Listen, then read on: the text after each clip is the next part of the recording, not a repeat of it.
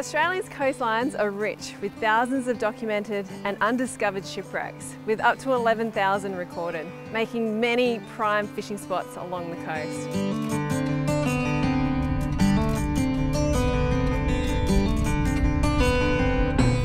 Howdy, I'm Dr. Erin McGinty and I'm in North Queensland today to take a look at how wrecks create their own ecosystems and some considerations that anglers can have when targeting fish on wrecks.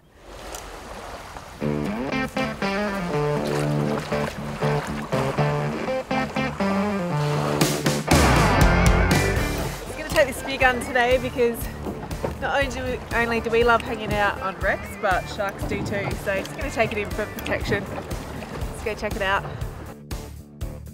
Shipwrecks provide vital shelter for fish by providing complex three-dimensional structures to offer protection from predators. Wrecks provide shelter for larvae, juvenile and adult fish, providing protection throughout their whole life cycle. These wrecks are covered by algae, coral and invertebrates, which form a food source for fish. This attracts smaller bait fish to the wrecks, creating a richer environment for predators to feed on. Shipwrecks effectively function as artificial reefs, attracting a diverse range of demersal and pelagic fish, creating a thriving ecosystem. Isolating a particular species on a wreck during different tidal periods can be quite challenging, as both pelagic and demersal fish are chasing the same bait fish. Historically, pelagics are thought to sit higher in the water column and demersals down lower to the wreck, but I've found some conflicting patterns. During high current periods, both are found on the pressure edge of a wreck. So this is where the current hits the wreck and pushes plankton up, where bait fish feed on those plankton.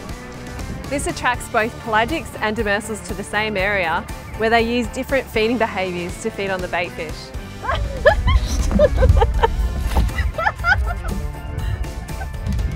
Have an intermission.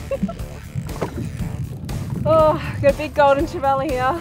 So these guys usually sit just off the wreck, which is where I was actually digging. Should have known better. Wasn't ready for this workout this morning. Oh, good golden trevally. Not the target species, but good fun on jig.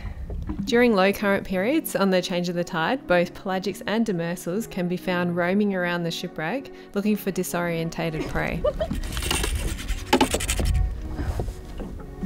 Alright, so driving away from the wreck and just found what looked like to be better fish on the bottom. They were hugging the bottom quite tight, good size. So I dropped the jig down and back to a workout.